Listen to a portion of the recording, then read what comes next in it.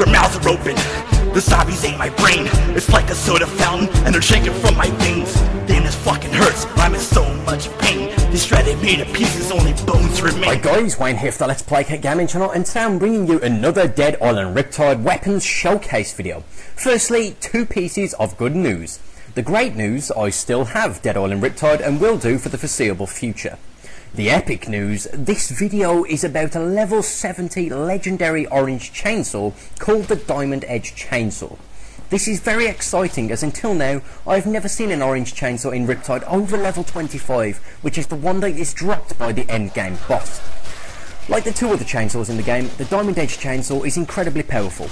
It deals extreme damage at a very fast pace, and as you will see in this video, it makes quick work of both regular walkers and the big beefy infected such as a thug. This chainsaw can be repaired at any workbench, and it doesn't really cost too much to repair either, making it a must-have weapon when challenging the game's many powerful enemies.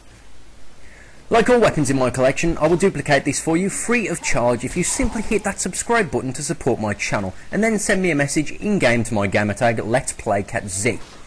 Until next time, my friends, thumbs up if you enjoyed the video, subscribe to my channel for more epic zombie content from Riptide and other zombie games such as Bikini Samurai Squad and State of Decay, leave me a comment below, and most importantly of all, my friends, enjoy.